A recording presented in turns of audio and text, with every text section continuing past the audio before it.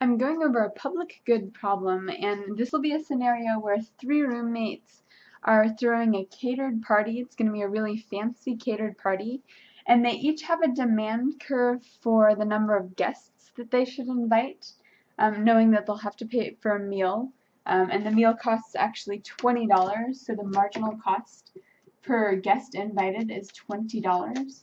So this party is a public good for the friends, for the roommates, and they need to figure out how many guests to invite and how much each of the three people should contribute to the party.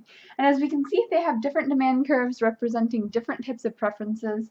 So Amy, we can see it's really important to Amy to have a party, but it's not that important to invite that many guests. Whereas Carol, having a party isn't as important. She won't pay as much for that initial bump of having the party, but she really wants lots of guests if they have the party.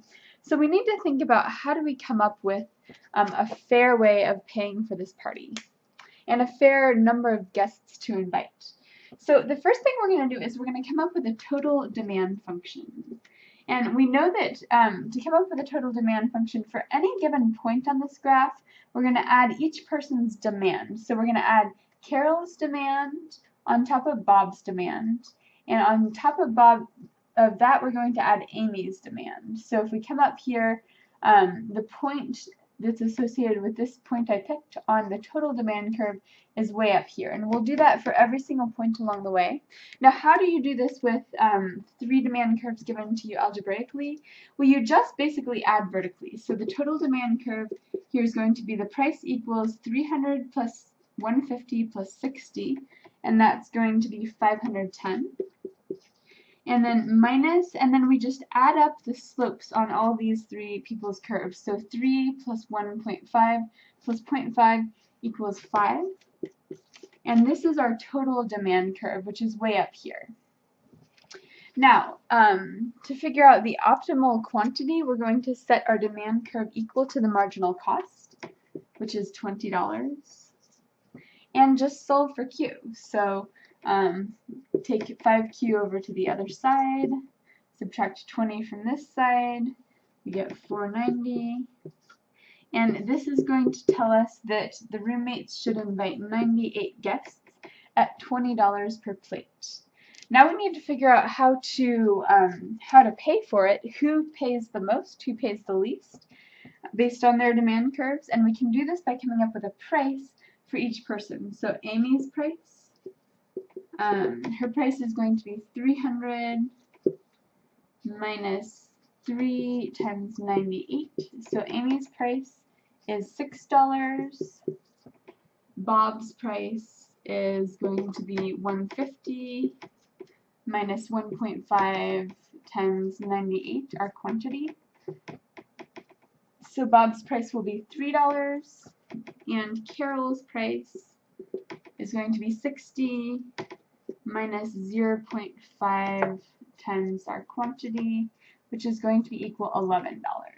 So we can see that for every person invited to the party, Carol will pay $11 of their plate, Bob will pay $3 of their plate, Amy will pay $6 of their plate. That luckily adds up to 20, just like it should. And to get the total financial contribution of each person, we're just going to multiply each of these prices times the quantity of people that we're inviting.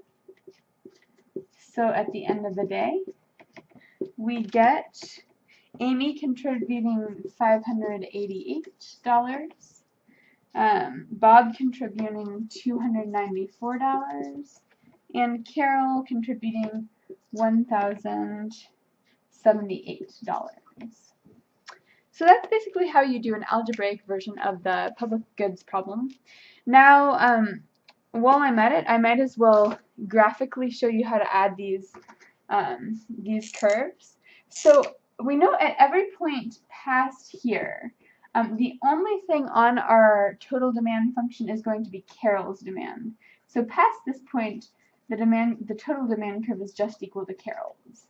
Once we get here, however, we have to add Bob's on top of Carol's. So we can do that by just taking Bob's function, picking it up, and putting it right above here. So I'm going to draw this, and it's parallel to Bob's function because we just picked Bob's function up and redrew it.